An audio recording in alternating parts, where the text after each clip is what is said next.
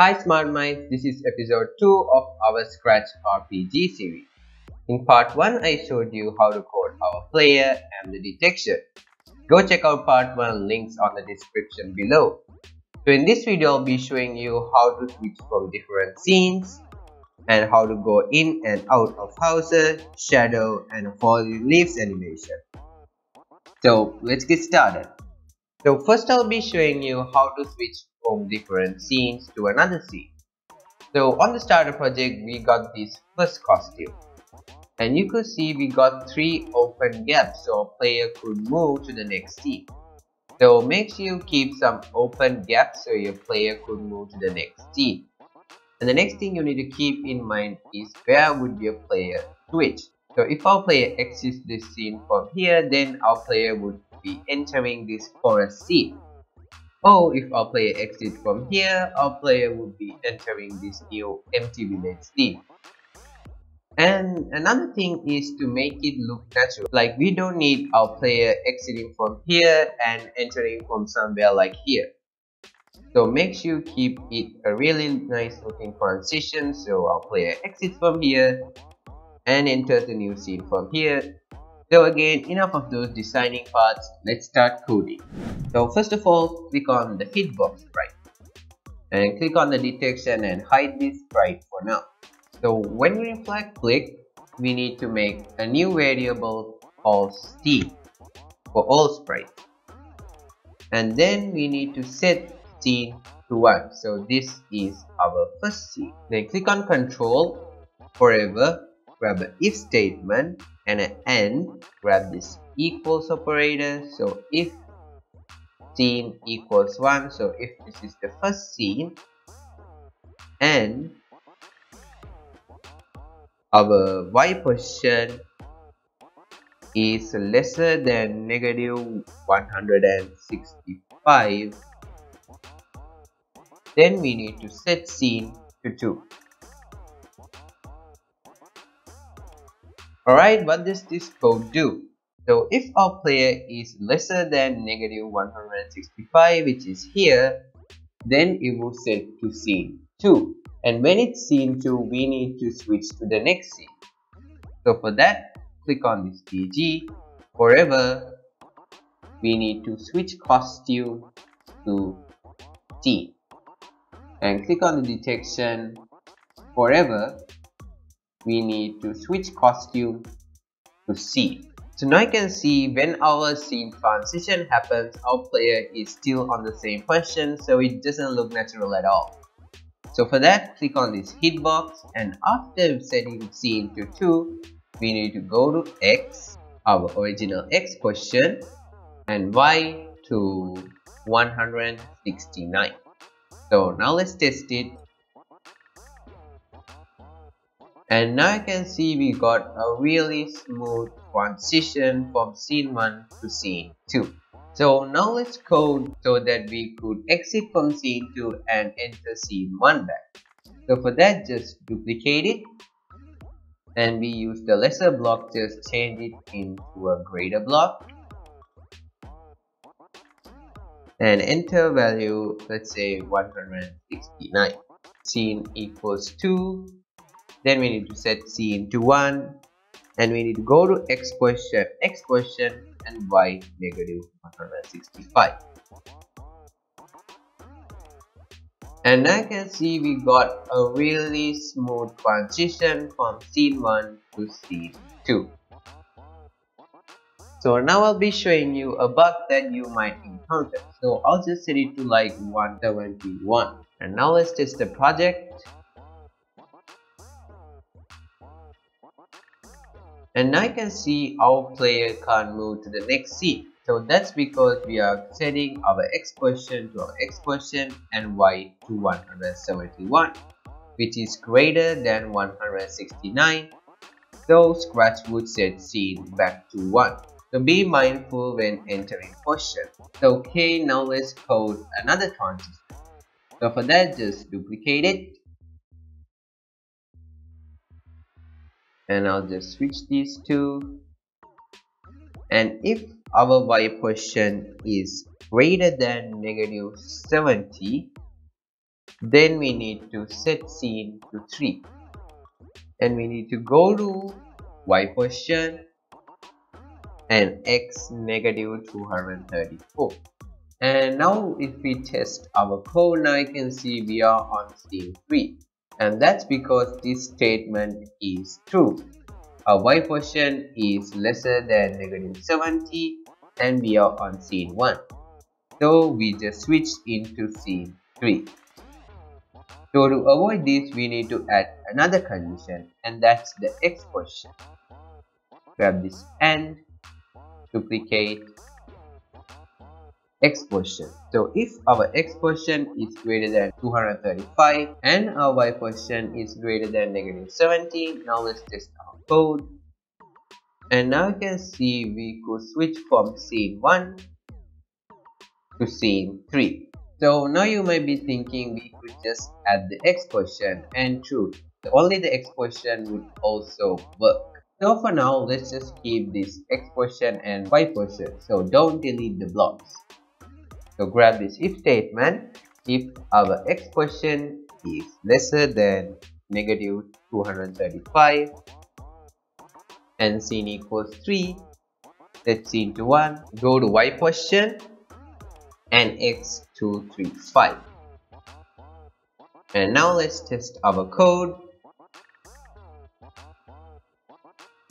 And now you can see we could switch from scene 1 to scene 3.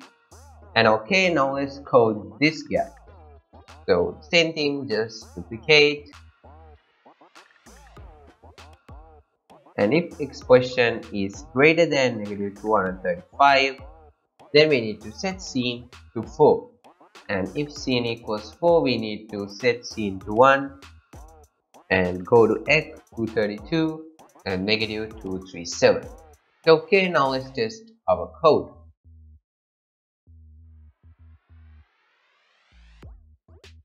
So now you can see if we try to move, it's set to scene 3. So that's because both of these statements are the same. This is where we need both the x and y position. So if you have 2 or more gaps in the same x and y coordinate, then we need to make a statement with both the x and y. So now you can see our y position is greater than 129.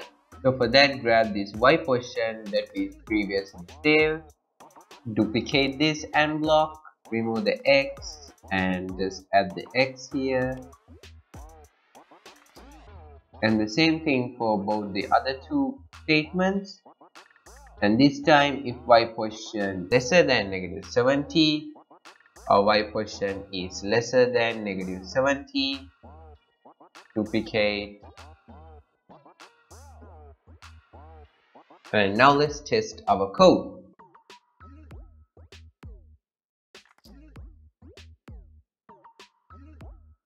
And I can see we cannot enter scene 4, so that's because negative 237 is lesser than negative 435. So let's just set this to like negative 238. And I can see our scene transition works. So now I'll be showing you how to go in and out of houses. Our scene 2, we got these 2 houses where we could go in and come out. So for that, click on the hitbox sprite and we need to make a new variable called door for all sprites, and we need to set door to end. Okay, just duplicate this code and grab another AND statement. So if our expression is greater than 136 and our x position is lesser than 148, and if our y position is greater than 105 and if scene equals 2, then we need to set scene to 5 and go to x0 and y negative 72. We need to set our door variable to y, which means yes. And now just remove this block and grab 2 O blocks. grab equals, x position equals 0, or our x position is greater than 0, or if our x position is lesser than 0, and our y position is lesser than -72, and scene equals 5, then we need to set scene to 2. We need to go to 105 and 138.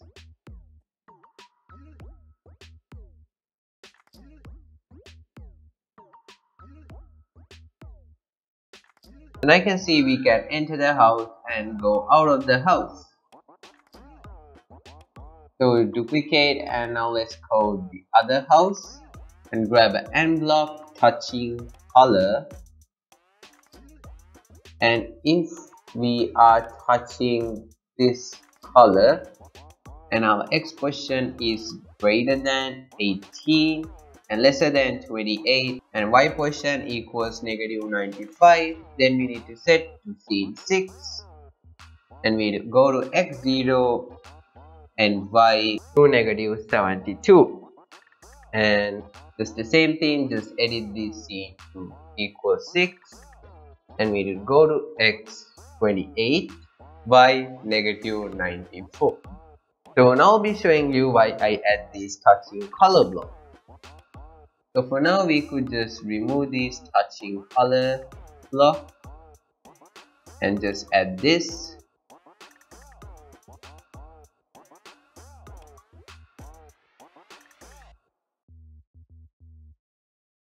And I can see we can go in and out of the house. So now I'll show you why we need this touching color block. So if we just go from the same position, and I can see we just entered the house from nowhere. So that's because that this statement is true. So now let's just add this touching color block. So now you can see we cannot enter the house from here. That's because we are not touching the brown color. And we could enter the house only from here. But there's a thing to know. So our position is just right here. But the same color is also present in this big red thing. Click on detection. So I'll just decrease this detection block. And that's because this red house just got that brown in the bottom. So what I did is just increase the detection so our player won't touch that brown. So that's another thing that you need to keep in mind. So now I can see we can enter and get out of from the house. So now I'll be showing you how to code this shadow. So you can find this shadow in actor, characters, and just scrolling all the way down and you will find this shadow. And I have already uploaded the shadow. So what you need to do is when green flag click, we need to show and we need to set our ghost effect to 60, and we need to forever go to grab this plus operator. We need to go to grab this pay backdrop of stage, change this to player, X position of player, duplicate, change this to Y position of player plus -15. So now I can see we got this shadow. So you could just play with this value and find the one you need. So now I'll be showing you how to code those animated leaves. Click on this leaf sprites, and when green flag click forever, we need to create clone of myself, and we need to wait, pick random from 0 to 1 second. When I start as a clone, we need to go to pick random from -200 to 200 and y 200, and then make a new variable called yval for this sprite only, and we need to set yval to pick random from 2 to 5. Set our size to 70. Grab this if statement equals, we need to pick random from 2 to 5, and if 2 to 5 equals 1, then we need to forever. So this should be in an if else statement, so grab the if else. So forever, change our x by turn and change our y by. Grab a times operator, grab this ABS and change this to sin of, make a new variable called sin for this point only. Sin of sin times 3, and just duplicate it and paste it on the turn block. And we need to change our y by yvel times -1. Else, just duplicate this and place it here. Forever, we need to change our x by -3 direction, and we need to change our sin by yvel. And grab another when I start as a clone block. We need to set our ghost effect to 20. We need to wait until y position is lesser than 0. Then we need to repeat 40. We need to change our ghost effect by 2. Hide, delete this clone. So make this to ghost effect, so we need to hide it. And now let's test our code. And I can see we got this really beautiful leaf animation.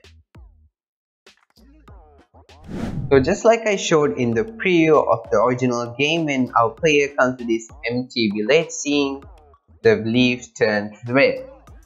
So to create that effect, just go to your hitbox sprite. So when set scene 2, we need to broadcast a new message called scene 2 and broadcast another message when we are setting back to scene 1. And now click on this leaf and just grab the hide block. And when I receive scene 1, just set our color effect to 0, duplicate, and when I receive the scene 2, just set the color effect to 155. Now let's test it.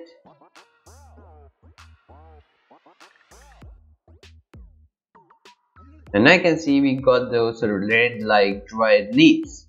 And now we just switch back to scene 1. We got those original green leaves. So there's also another bug that we need to fix. So if we just go inside a house, you could still see the leaves, which doesn't make sense at all. So to fix that, we will be using the door variable.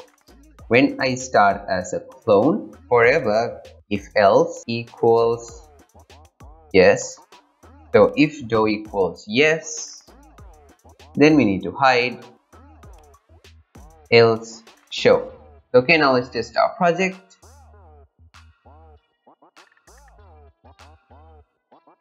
And I can see if we enter a house, we cannot see the leaf. And the door is still on white. So just click on hitbox and there should be a bug.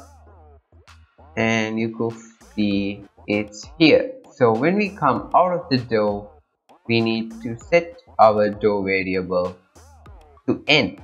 Do this to both of those houses. Now let's test the code.